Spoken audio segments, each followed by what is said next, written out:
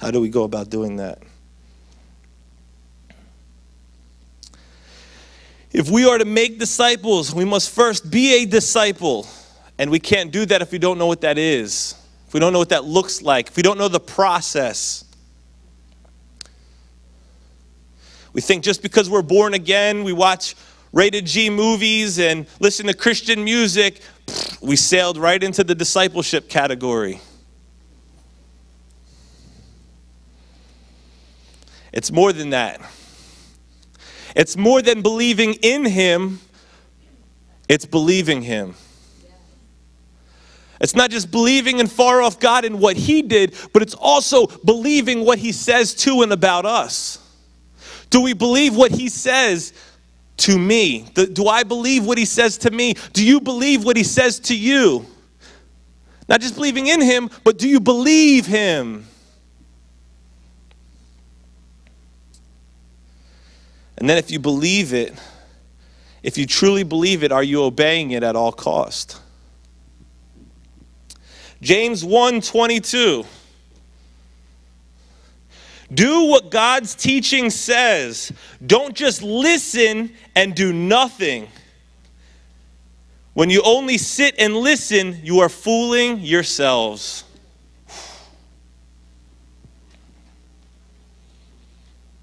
You know, we can sit here and we can recite scriptures. We can post videos and sermons on Facebook. We could even sometimes finish the pastor's saying, whatever his saying is, or the verse is, we can finish it through.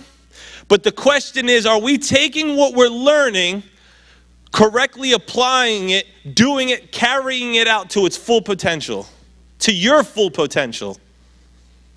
It's more than just listening, because if I'm just a hearer and not a doer, I'm deceiving myself.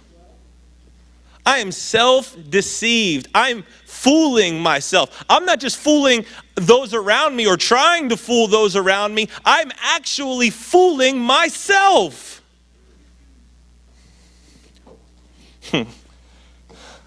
Luke 6:49. But the people who hear my word and do not obey are like a man who builds a house without preparing a foundation. When the flood comes or the storm comes, the house falls down easily and is completely destroyed. Ooh. When I know a lot of information, but I don't know how to carry that out. When the storm comes and shakes me, do I walk away or do I stand firm on that foundation? Because only the people that can carry out what the Lord says are those who can stand firm. But those who maybe have the Bible memorized but have never lived the Bible, when the storm comes, they can't stand firm. Where are we at in our walk? Are we carrying this thing out, believing the word and doing it, so when the storm comes, we can stand firm on our foundation? Or are we being shaken and our foundation and everything just crumbles?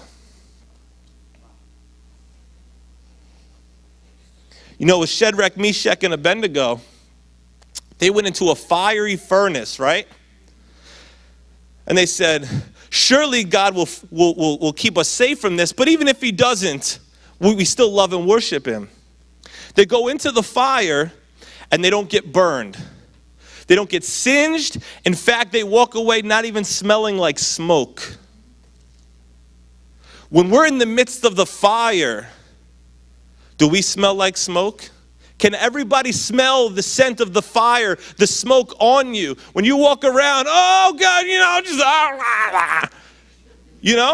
we do that. Let's just be honest, so that we can repent and we can move past that. We do that, and everybody knows that you got something going on. Now, I'm not saying be fake, be real, but where is your faith? Is your faith there that you just walk in boldness? Yeah, I got some things, let's pray about it, whatever, but you're not freaking out.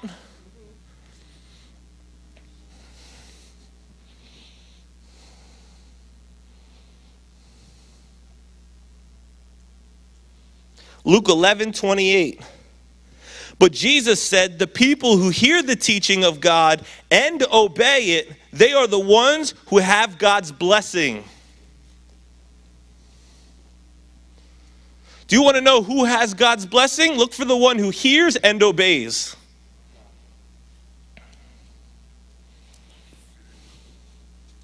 Let's talk about the rich young ruler for a minute.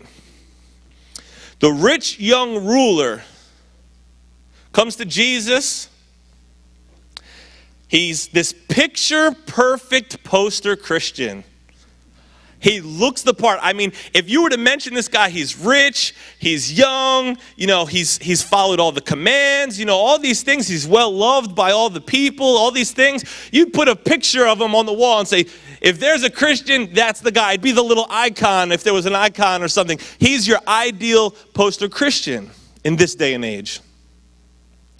And Jesus says, if you want to be my disciple and follow me, you must sell everything you have, give to the poor, and then you can follow me. And he says, I'm sorry, I can't do that. And you know what Jesus does? He says, okay, bye. He didn't beg him. He didn't follow him around. He didn't plead with him. He said, if you want to be my disciple, follow me. Here's the one thing you need to take care of, and then let's go. And he said, I'm sorry, this is where I draw the line. I can't do that. Maybe there's something that God is saying, hey, you need to let go of this thing. Maybe he's saying, you need to let go of some of your finances. Maybe he's saying, you need to let go of some of your relationships. Maybe he's saying, you need to let go of a sin issue or this or that. But there's something that he's saying, hey, if you want to follow me, something has to go. What is that thing that he may be asking you to let go of? And then determine whether you're willing to let go of that or not. And then decide, am I really a disciple?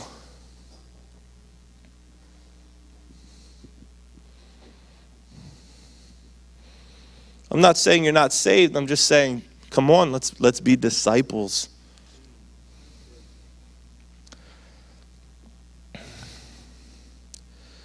To be a disciple, it means we first deny ourselves. We take up our cross and we follow him. 3-step process. Luke 9:23. Then he said to them all, whoever wants to be my disciple must. It doesn't say possibly or maybe or if they're willing. It says if they want to be my disciple, they must deny themselves, step 1, and take up their cross, step 2, daily. And 3, follow me.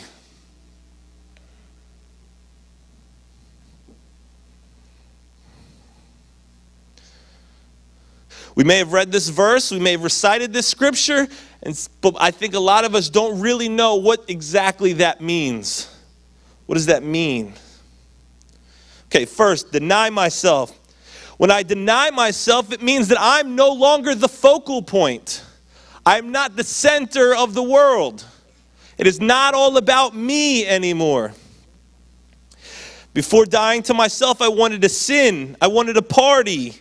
I wanted to be lazy. I wanted to chase my own dreams. I wanted to be famous. It was about satisfying my needs, my wants, my preferences. And if we're not careful as Christians, we can continue to think this way. We can still have that mindset of it's all about me. Consumer Christianity.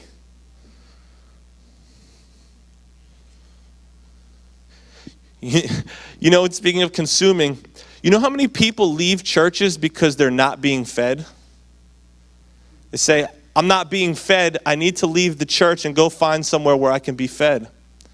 And they think that they're mature. The truth is, if you need to be fed, that means you're still a babe. You're still a babe in Christ. Because if you're mature, you now can feed yourself, right? Yeah, just like a little kid. Like my baby can't feed himself, so I feed him, but he gets older and he starts to feed himself. It's the same thing. Once we become mature, we can start to feed ourselves. And now we're at a place of maturity where I don't come to church to be fed. I come to church to feed others. So if you've reached a peak point, so to speak, hey, that means it's time for you to channel into a ministry and start serving.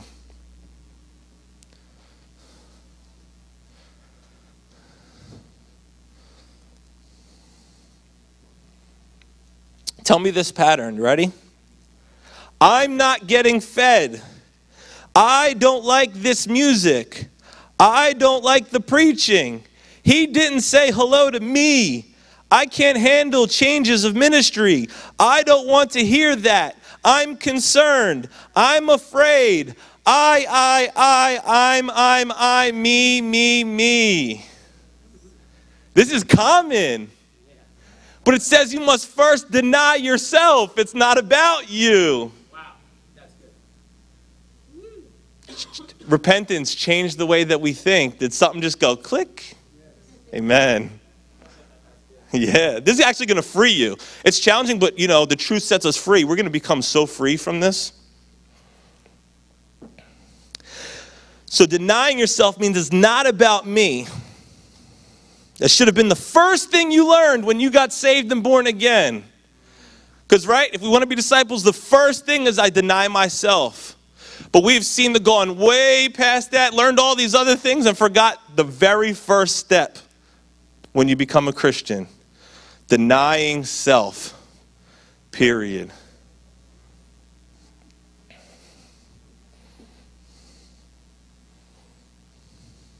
When you really know that you've denied self, you no longer have fear. You no longer have anxiety. You no longer have worry. Because those three things are signs that you're worried about your own life. When I fear, I'm concerned about myself. When I have anxiety, concerned about myself. Worry, concerned about myself. Start to deny yourself and watch those three things disappear.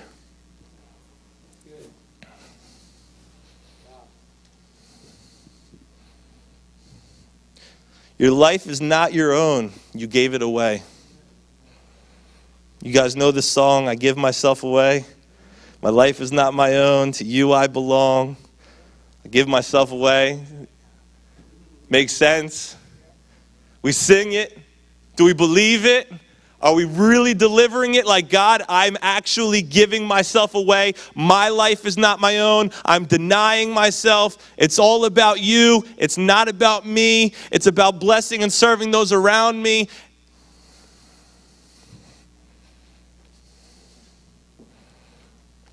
Galatians 2:20. I have been crucified with Christ. It is I who no longer lives, but Christ lives in me. I died to myself. When I became born again, I died to myself. Are we born again or are we not? Yeah. Are we unsure? Because I could go over it real quick, what it means to be born again. Do you guys know what it means to be born again? Yes. Okay. Have I died to myself? Yes. Okay, that's the problem. We're a little bit unsure. Okay, when I became a born-again believer, what I've done is I've declared, hey, I have died to myself, everyone. I'm getting water baptized. I'm going to display to everyone that I'm confessing that I have in fact died to myself and I'm resurrecting and living it with Christ. Amen. Right? Basics. I've died to myself. I no longer live, but Christ lives in me.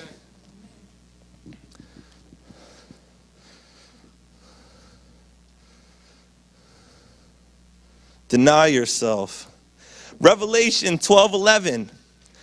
And they overcame him by the blood of the Lamb and by the word of their testimony. And they loved not their lives unto the death. That's how you overcome.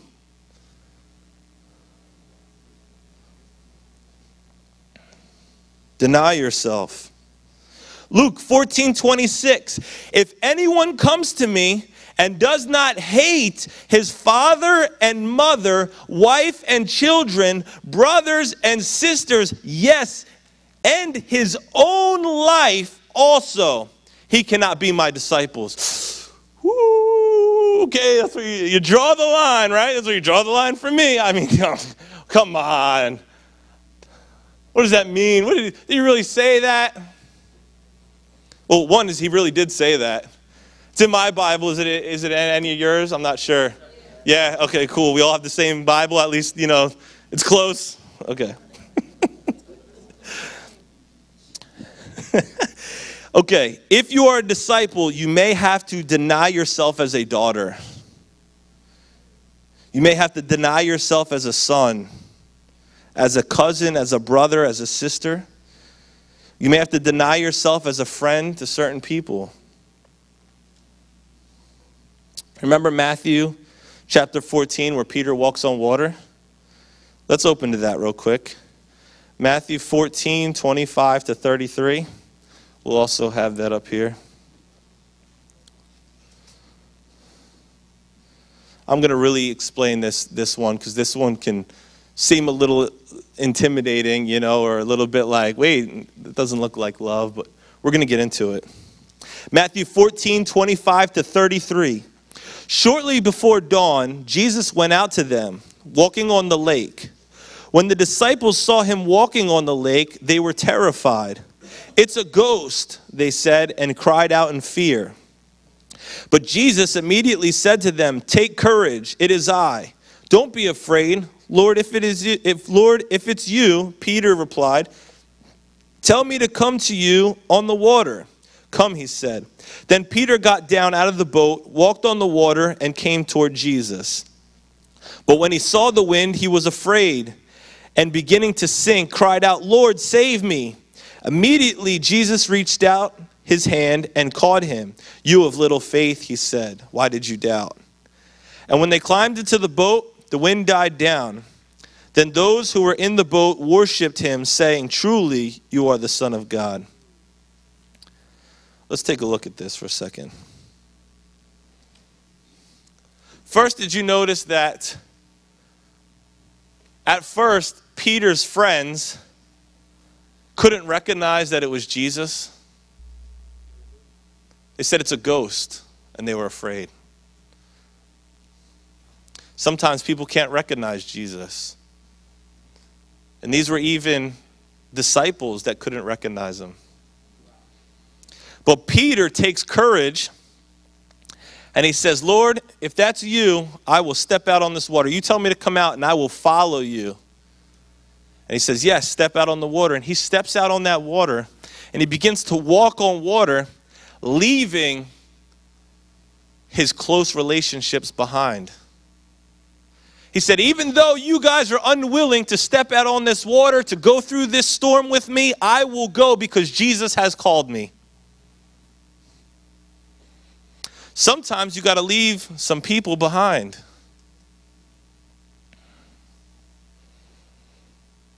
They could have said, "Hey, Peter, where are you going? Don't you care about us? We're right here." He said, "No, the Lord has called me. That's where I'm going."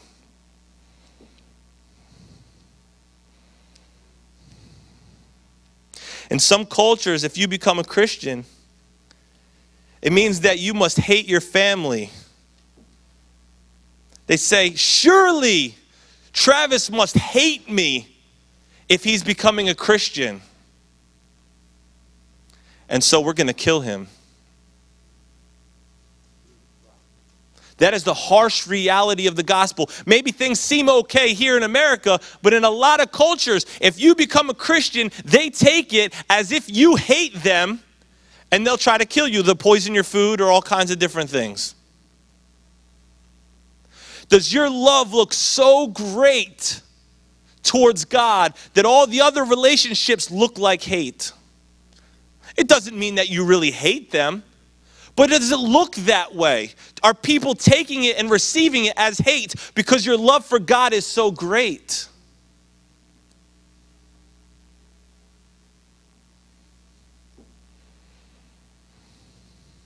Peter was the only one willing to follow Jesus. What if you were the only one in a crowd of people? You have to know where Jesus is calling you, even if it means leaving people behind.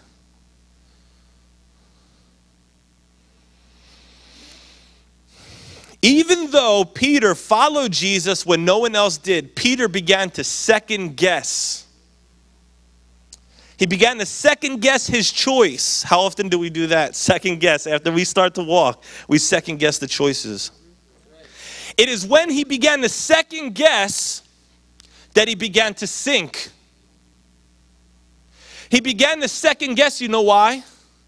He began to love his own life. He began to worry about himself. He saw the storm. He saw the wind. He saw the water. He saw the waves. It wasn't just flat. There was a storm happening when he was out there. He began to get scared because he started to love his own life. What about me? What about my life? What if I drown? What if I this? What if I that? What if I die? I. That's what's going through his mind. And as soon as he began to be concerned about himself, that's when he started sinking.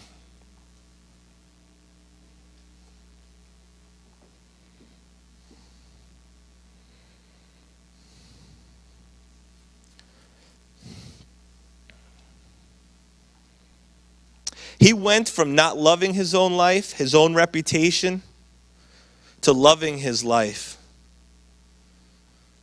The moment he wanted to gain his life, that's when he started to lose it.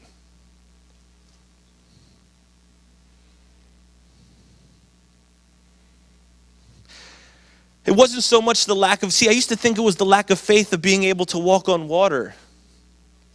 He didn't have faith to walk on it. Now I'm starting to think it's the lack of faith in believing he could walk on water because of his faith in Jesus and trusting the calling and direction that he has for him. It's about trusting in Jesus. If Jesus has told me to go this way, that's where my faith is. So no matter what the obstacle is, if it's walking on water, whether it's a storm or whether it's this, whether it's Goliath, whether it's a giant, whatever it is, I'm having faith that if he's calling me in a direction, that I'm having faith walking in that direction.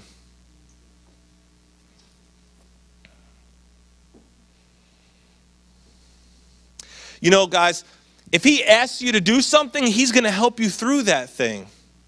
He's not going to leave you hanging and powerless. If he asks you to do it, he's going to give you the power and authority and ability to carry that out. But we don't have faith in him. We put our faith in ourselves and we realize that we don't have it what it takes. He has everything. And he's just handing it to us as we need it. The Bible says to examine yourself and to work out your salvation with fear and trembling. The first thing we do when we examine ourselves is, have I denied myself? Am I continuing to deny myself?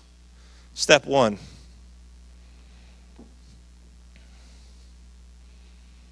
Do you guys know what love is? In simple terms, love is to put others before yourself. If you don't walk away with anything else, at least walk away with that today. Love is to put others before yourself. So what is the opposite of love? People will often say hate. But if to put others before yourself is love, then the opposite of love is selfishness. Putting myself first. See a pattern. We deny ourselves. We put God first and then our neighbors. We fulfill our purpose. You know, brother, but I got a wife, I got kids. Come on, it's not realistic. I'll tell you what, from personal experience, let's say, well, we put our family first and then our ministry, but can I just give you a piece of advice? If you do put your family first and you disciple your wife and kids, they'll be on board for everything else. You won't have to choose between your family and God. If you disciple your family, then they're going to be right there with you pressing on.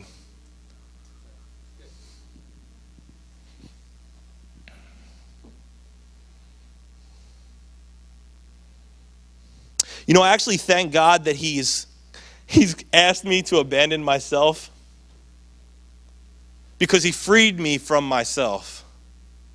Like I was no good. I was only leading to destruction and destroying my life and destroying other people's lives around me. I mean, there was nothing good in me. So I actually thank God that you told me, hey, abandon your life and take on a new life in me. Because now I can be free from myself because there was nothing good there. So it's not a bad thing that I deny myself. It's a good thing. Thank you, Jesus, that you asked me to abandon myself.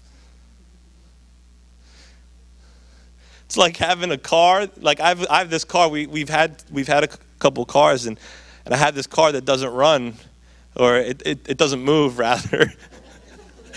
If you jump it, it'll start, but it doesn't go anywhere. And it's just been sitting there, you know. And I have to try to get rid of it. You know, how do you get rid of a car that doesn't work? You know, nobody really wants it. I don't know, take it to the scrap yard or something. But the idea is, what if he just told me, hey, it's okay if you just abandoned it? I'd be like, wow, what a weight off my shoulders. Woo, thank you, you know. I mean, your old self, like, didn't work. What you're doing, it didn't work. It doesn't work. So what a relief to say, like, oh, I can abandon that? What a weight off my shoulders, right?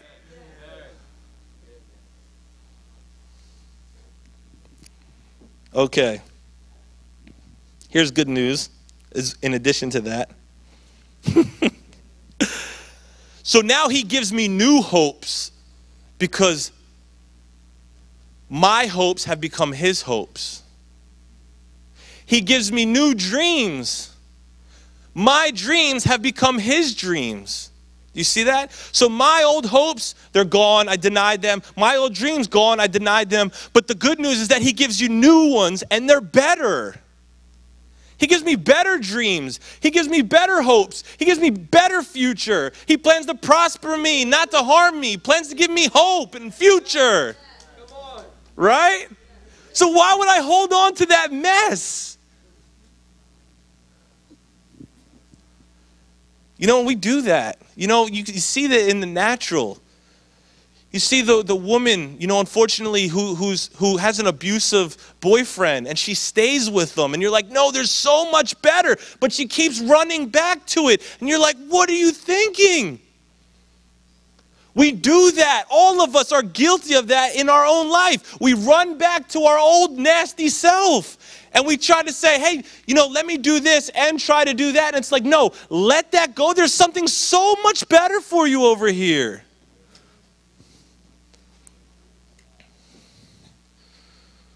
So we deny ourselves. Secondly, we take up our cross daily. We take up our cross. What does that mean? Taking up our cross daily is living a life of sacrifice. He died for me so that I could live for him. It's doing the very things God asks you to do that you don't want to do. Sometimes you don't want to do it. You know, even David maybe didn't feel like worshiping considering his circumstance. He said, I owe my soul. He commanded his soul to worship the Lord. Sometimes you got to say, come on, let's get in the gear. You know, Paul's talking about, I beat my body daily into submission. Sometimes you got to make yourself do some things you don't want to do.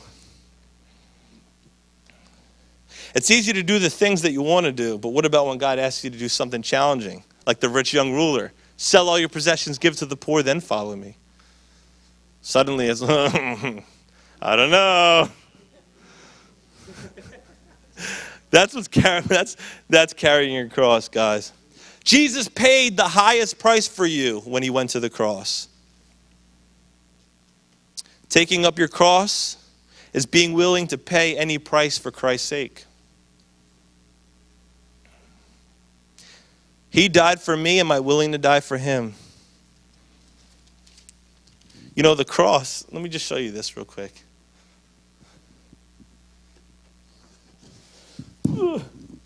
Hopefully don't drop it. Okay. That's actually pretty heavy. I can't imagine the cross he had to carry, especially all, beat up, bruised, whipped. This right here, it's a symbol and an instrument for torture and execution. It's showing that I've died. I've died.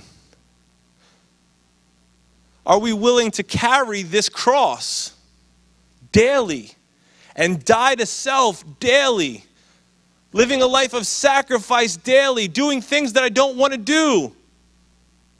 Jesus said, if there's another way, take this cup. There was no other way. This was the path. He takes no shortcuts. Christ is in us. It's not just trying to be like Christ. Christ is in us. He's just being himself. Let him be him. When he carried this cross, he endured shame for you. Do we carry the cross and endure shame for him? He loved you so much that he was willing to be beaten for you. Are you willing to be beaten for him? He loved you so much that he was willing to be whipped for your sake. Are you willing to be whipped for him? He was nailed to the cross and he could have stopped at any time. He could have said, stop it, and it would have been done, but he didn't do that.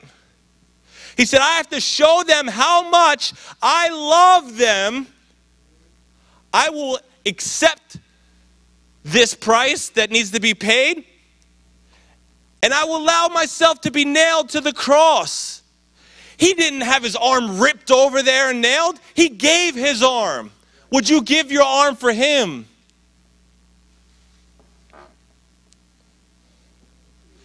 He was abused for you. He was slandered. Would you be willing to be slandered for him? Would you be willing to be abused for him? Would you carry your cross? He lived on earth for you. Will you live for him? Guys, carry your cross daily because he carried it for you. He loved you so much that we should respond in love for return. He loves you. Mike, can you take this for me? Yeah, you could just go set it over there.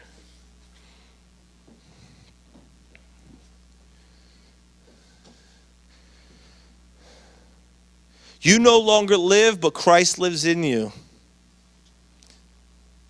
Let him take up the cross again and again and again through each one of you, that you may be an example to others what the love of Christ looks like. Does he need to go to the cross again for the forgiveness of sins? No. But you can carry your cross daily, and his life can be displayed through you for others. Thirdly, follow him. The word follow actually means mimic. We're mimicking him.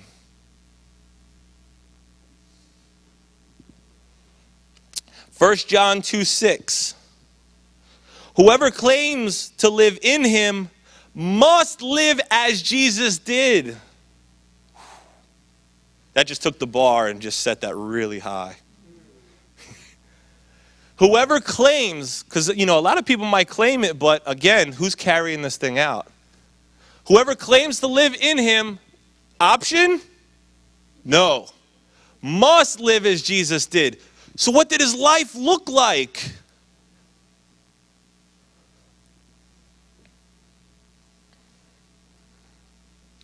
Look, we don't just follow him to church.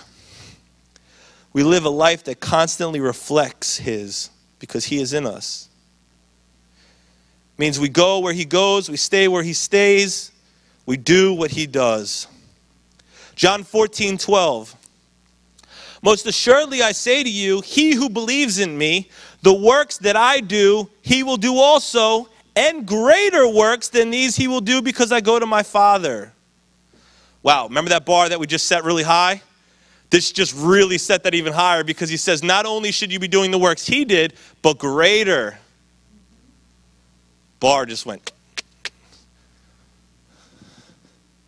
You ever seen American Ninja Warrior? And they hold on to that bar and they got to jump to the higher one and higher one? That's where we're going. We're becoming warriors for Christ, going higher and higher and higher. So what is it that Jesus did? He made disciples. He trained them up and sent them out, calling them to the Great Commission. Day and night he spent with his disciples.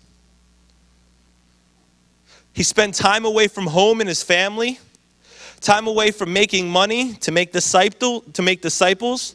Instead of watching a play, he taught his disciples to pray. Instead of watching sports, he taught his disciples to have faith. He taught them to heal the sick, to raise the dead, cleanse the leper, cast out demons, feed the hungry, set the captives free.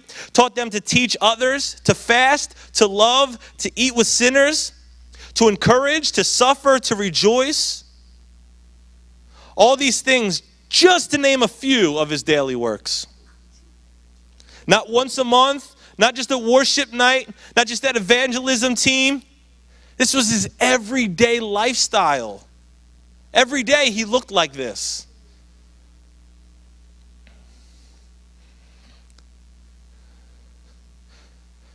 If we are his disciples, not only are we doing these things, but greater works than he.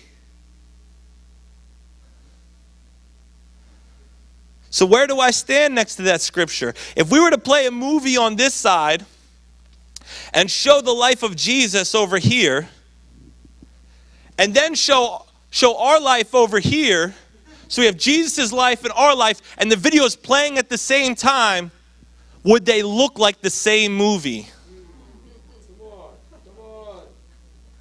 Or do we see Jesus doing all these amazing things, and then over here we see a video of us on Facebook for a couple hours? Do we see us watching YouTube videos for a couple hours? Do we see us just sitting on the stoop hanging out for a couple hours? Do we see us gossiping for a couple hours? Or just meaningless extended phone calls for a couple hours? Television for a couple hours? Sports for a couple hours? Shopping for a couple hours? Excessive eating for a couple hours? Time just being wasted. And maybe a devotion before bed, if we get around to it. If we're disciples, the video looks the same. The video looks the same on both sides. There's a higher calling. And remember, he's not going to ask you to do anything that you're not capable of. He sees you capable. In fact, he says, not only are you capable, but this is your purpose. I've designed you for this. We're often unsatisfied. There's an emptiness. We feel like there's something missing. That's why we're filling it with Facebook. We're filling it with movies and television and theaters and all these things because there's something that's missing. You know what's missing? Carrying out the commission. Start to carry that out and you'll be satisfied. You'll have a joy that you've never had before. Go on a mission trip and you're like, whoa, this is the most amazing feeling I've ever had. And allow that to reign in your life all the time.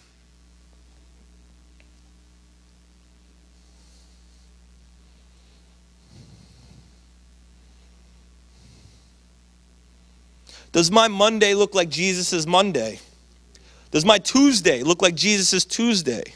My Wednesday, my Thursday, my Friday, my Saturday, and my Sunday, do they look like Jesus' days of the week? John 12:26, if anyone serves me, he must follow me.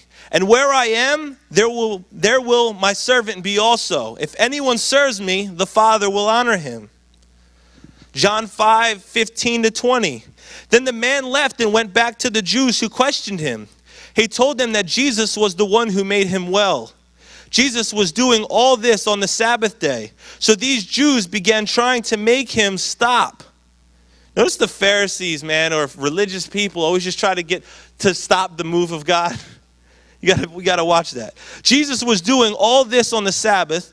So these Jews began trying to make him stop. But he said to them, my Father never stops working, and so I work too. Wow. Come on. Stop for... Never mind. This made them even more determined to kill him. They thought it was bad enough that he was breaking the law about the Sabbath day, and now he was saying that God is his Father, making him equal with God. But Jesus answered, I assure you that the Son can do nothing alone. He does only what he sees his Father doing. The Son does the same things that the Father does. So Jesus sees what his Father does, and he does the same things. The Father loves the Son and shows him everything he does. This man was healed, but the Father will show the Son greater things than this to do. You will all be amazed. So Jesus did what he saw the Father doing, and we get to do what we see Jesus doing. We get to. What a privilege. How awesome. I actually get to do the same things that Jesus does.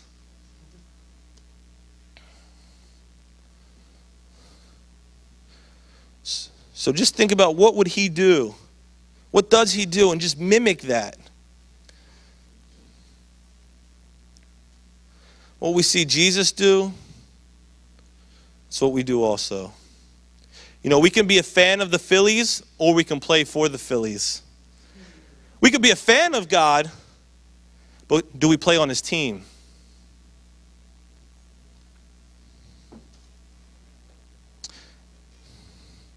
There are benefits.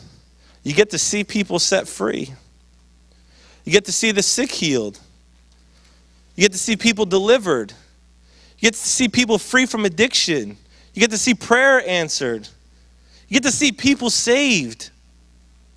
You're a part of that. You're a part of seeing people discipled. You get to see and know that your name is written in the Lamb's book of life.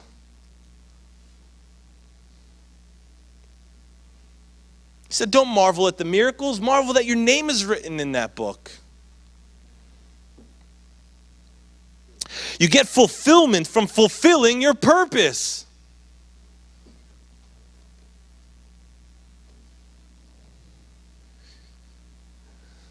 You get to be the disciple you were created for.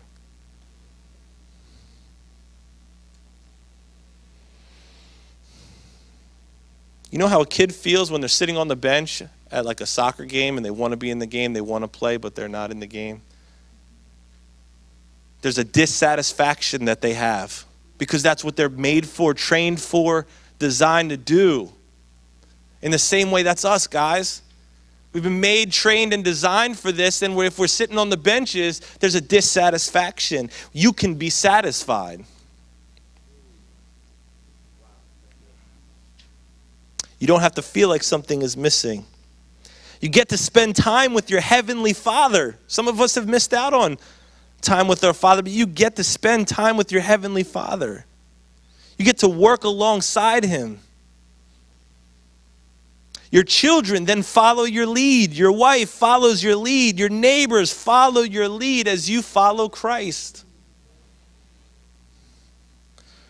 So if you want to make and be disciples, for starters, the 3 basic easy steps: deny yourself, take up your cross, and follow him. Amen?